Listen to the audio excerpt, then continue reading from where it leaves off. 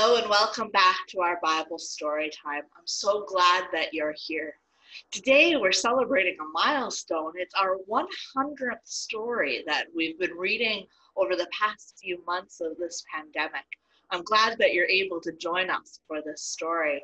We're reading each day from the Lectionary Story Bible, which is by Ralph Milton, and I'm grateful to Ralph that he's given permission for his stories to be shared. Today we're reading Sing Thanks to God, and I think it's always a good thing to say thanks, but especially when we're celebrating such a milestone.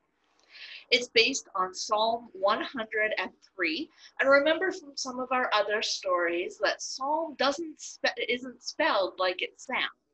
It's spelled P-S-A-L-M if you're looking in your Bible.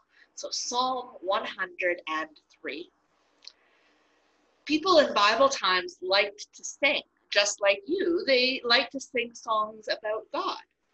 Sometimes they sang songs just for the fun of it. Sometimes they sang songs to help them feel strong when they were sad.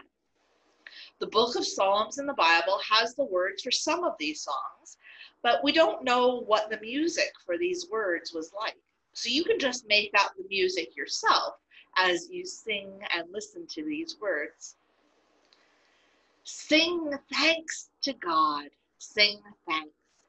All that's deep inside me says thanks. Sing thanks to God, sing thanks. God's love is as high as the sky. God's love is as wide as the world. God's love is like a parent's love. Like a mother or a dad, God loves us. God loves us when we're very young. God loves us when we're very old. Sing thanks to God. Sing thanks. All that's deep inside me. Sing thanks to God. Sing thanks.